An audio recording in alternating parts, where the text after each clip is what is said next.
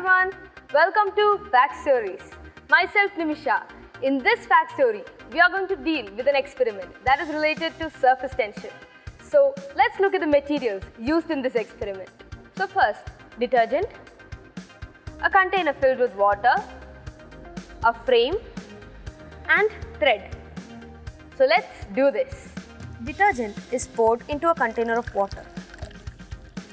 The mixture is mixed well. Now, we gently dip the frame into the soap water. We can see a film inside the frame. Now take a small piece of thread and make a loop out of it. The thread is dipped in the solution and then gently placed on the film. Now, using a needle or a pen, let's try bursting the film by poking the center of the loop. The film within the loop bursts and we can see a perfect circle. Now, why does this happen? This is because of surface tension, which explains why some insects can float on water or why water droplets are in the form of a sphere. Here, in this case, when the film in the loop is punctured, the surface tension acts on the loop radially outwards and the thread loop becomes a circle. So, that's all for today. For more interesting facts, stay tuned.